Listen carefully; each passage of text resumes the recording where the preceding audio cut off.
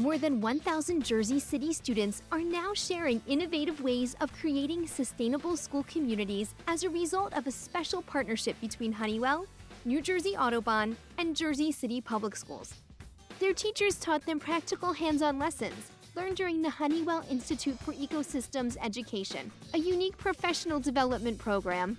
Why should the lights be on in a class that's empty? It's like when people have the water running and they're not using it in that moment, because maybe in the future we're not going to have enough of all of that. It motivates us to do more things, the fact that we can actually make a change. During a week-long summer program, the Honeywell Institute for Ecosystems Education provided these teachers innovative educational methods and experiments that utilize Jersey City's environment to learn about sustainable and unsustainable actions.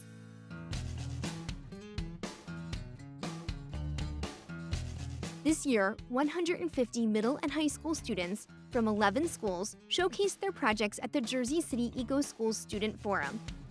This year for our Eco Schools project, we covered two topics, one being the biodiversity pathway and the other being the sustainable food pathway. And today we're going to talk about how we beautified our school courtyard. We wanted to better understand where our food comes from and the relationships between how food is grown. The Eco School project-based learning really helps the students engage and become part of their learning.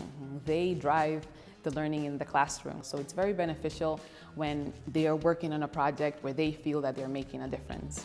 Before we started this project, I didn't really know much about the school's greenness. I didn't really see the school in a way where we could make it more greener. These future scientists, engineers, and ecologists are making a difference right in their own community.